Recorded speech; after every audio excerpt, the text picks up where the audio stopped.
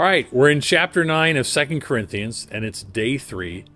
And Paul lays out some really good picture of how we should give, that we should be willing, desiring to give, because we know God has blessed us and we want to give willingly, not begrudgingly, not because we had to give. He tells us that we should give cheerfully, with joy.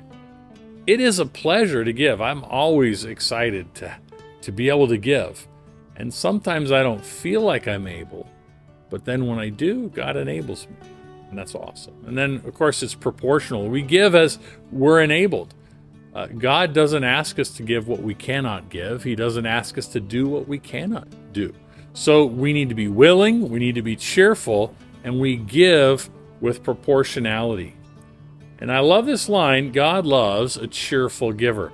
He's not just talking about anything we give, but he is talking about giving to things that bring honor to God, that build his kingdom and accomplish his work.